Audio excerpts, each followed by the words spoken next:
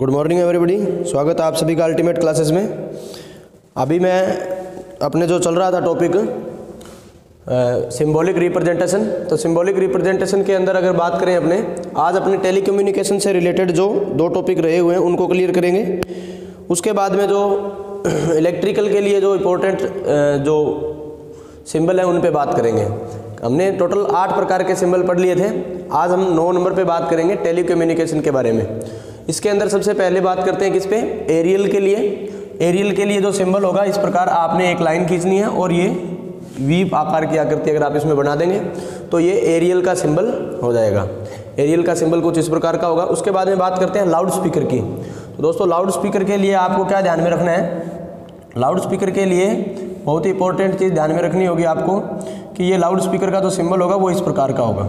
देखिए इसी प्रकार का एक सिंबल मैंने पहले भी आपको बनवाया था, जिसके अंदर आपने बनाया था कौन सा था वो, हॉर्न या हुटर का सिंबल। हॉर्न या हुटर के सिंबल में और लाउड स्पीकर के सिंबल में दोनों में डिफरेंस देख लीजिएगा क्या था। ये है हॉर्न या हुटर का सिंबल, जबकि यहाँ कौन सा है, लाउड स्पीकर का। अगर ये पीछे का भाग ऐसे मैग्नेट टाइप दिखा रखा है हॉर्न या हुटर के लिए होगा, और जबकि ये जो चीज़ दिखा रखी है ये किसके लिए होगा, लाउड स्पीकर के लिए। ठीक है ना।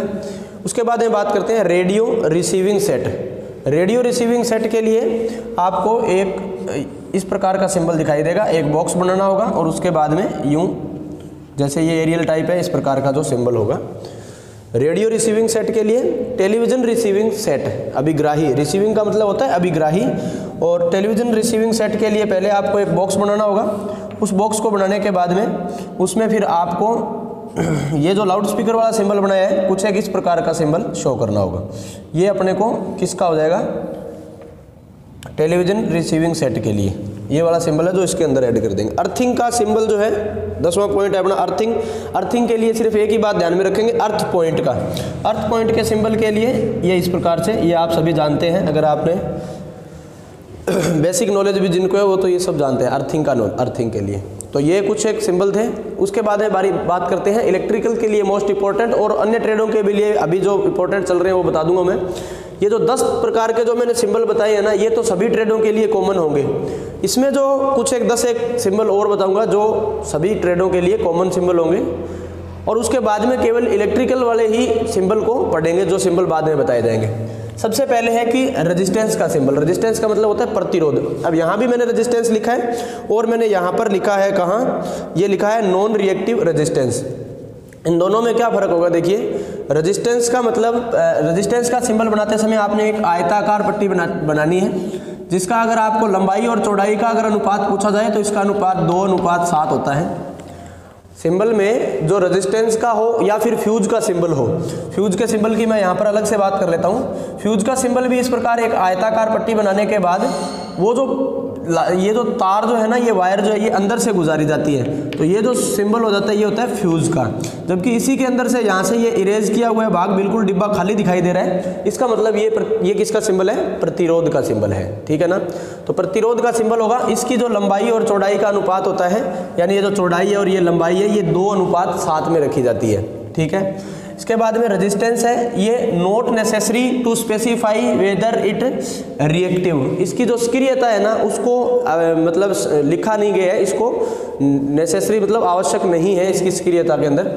फिक्स्ड रजिस्टर का सिंबल, फिक्स्ड रजिस्टर का सिंबल जो होगा, फिक्स्ड रजिस्टर के सिंबल के अंदर आपको क्या करना है, इस प्रकार ये आयताकार पट्टी जैसे रजिस्टर का सिंबल है और इसमें आपको एक जो है एक लाइन नीचे की तरफ दिखानी है। इसका मतलब ये होता है कि voltage divider with fixed tapping. Fixed tapping का सिंबल ये भी है और फिक्स्ड टेपिंग का सिंबल ये भी है। यानी इसी सिंबल के अंदर अगर अपने यहाँ से 2 लाइनें 2 अलग से टेपिंग ले रहे हैं तो fixed register with fixed tapping, fixed register with fixed tapping के अंदर ये 2 तारे अपने को अलग से निकालने पड़ेंगे, 2 पॉइंट निकालने होंगे। जबकि फिक्स्ड रजिस्टर वोल्टेज डिवाइडर के लिए अगर बोला जा रहा है तो आपको यहाँ से केवल एक ही पॉइंट अलग से निकालना होगा। ठीक है। Non reactive resistance, non reactive resistance जो होगा उसके अंदर आपको रेजिस्टेंस का सिंबल बना करके उसमें R लिखा हुआ शो मिलेगा, ये है नॉन रिएक्टिव रेजिस्टेंस। ठीक है ना। फिर है इम्पीडेंस।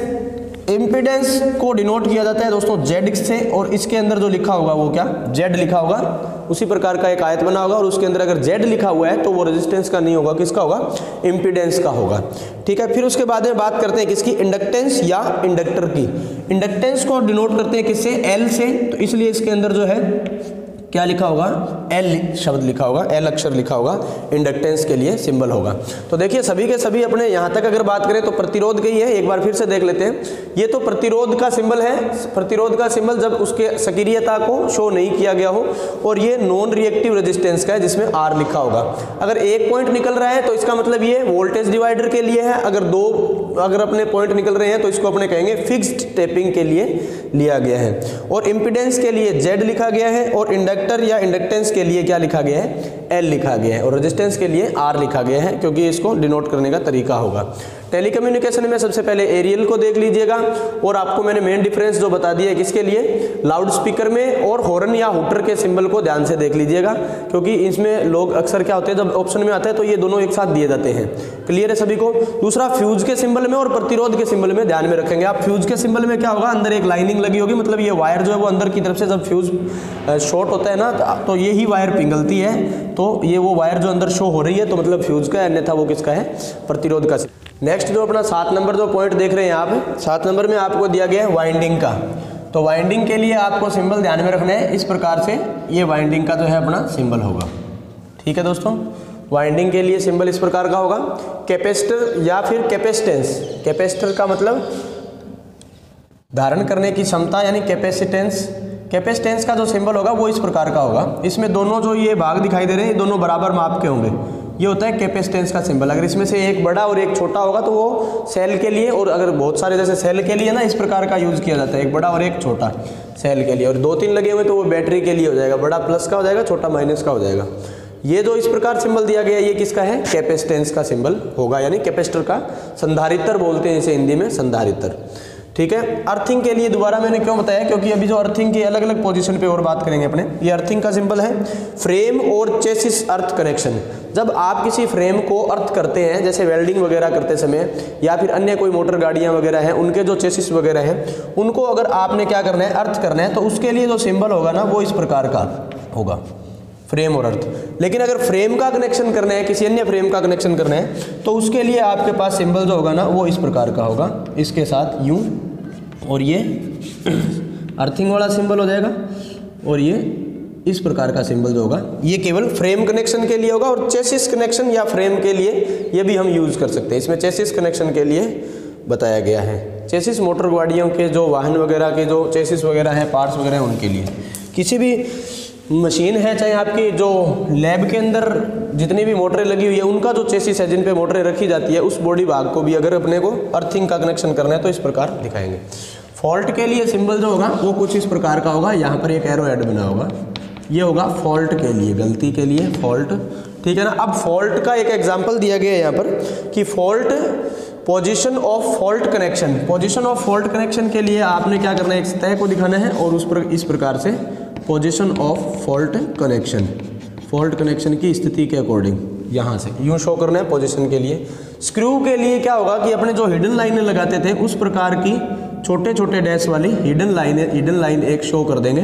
ये जो सिंबल होता है दोस्तों, ये होता है स्क्रू के लिए, बंधक के लिए यूज किया जाता है। Screw conductor, screw cable. Screw conductor या स्क्रू कंडक्टर का मतलब चालक, उसके लिए एक लाइन खींचना होगा आपको और उसके ऊपर भी ऐसे हिडन लाइन से शो करना होगा, केबल शो करनी है ना इसको। स्क्रू कंडक्टर, बंधक केबल या बंधक तार के रूप में इस प्रकार का सिंबल प्रयोग किया जाएगा। मैकेनिकल कपलिंग के लिए यही, अब जैसे ये स्क्रू कर रहे हैं ना इलेक्ट्रिकली के लिए, जो वायरिंग वगैरह इनकी जो केबल होती है उसके लिए तो छोटे छोटे डैश प्रयोग किए जाते हैं। लेकिन मैकेनिकल कपलिंग जहाँ पर दो चीज़ों का संयोजन हो रहा हो, वहाँ जो कपल हो रहा होगा उसके लिए ये जो डैश होंगे ना ये थोड़े से बड़े होंगे साइज में। किनकी अपेक्षा? स्क्रू वालों की अपेक्षा। अगर डैश आपको थोड़े बड़े दिखाई दे रहे हैं तो उसे मैकेनिकल कपलिंग बोलेंगे। उसके बाद में बारी आती है किसकी? मैग्नेटिक कोर की। मैग्नेटिक कोर के अंदर आपने क्या करना है, एक इस प्रकार एक पट्टी दिखानी है इस प्रकार, जो कि पूर्णतः डार्क होगी। ये इस प्रकार की अगर पट्टी बनी हुई है इसको बोलते हैं क्या? Magnetic core. आशा करता हूँ ये सब सिंबल आपको समझ आ रहे होंगे। वैसे आप इनसे संबंधित हैं, अगर नहीं है तो फिर भी अगर आप बार बार रिवीजन करेंगे इसका तो आपको अच्छे से समझ में आ जाएगा। क्लियर है? Have a nice day from my side. ज़्यादा से ज़्यादा शेयर कीजिए, लाइक कीजिए, चैनल को सब्सक्राइब कीजिए।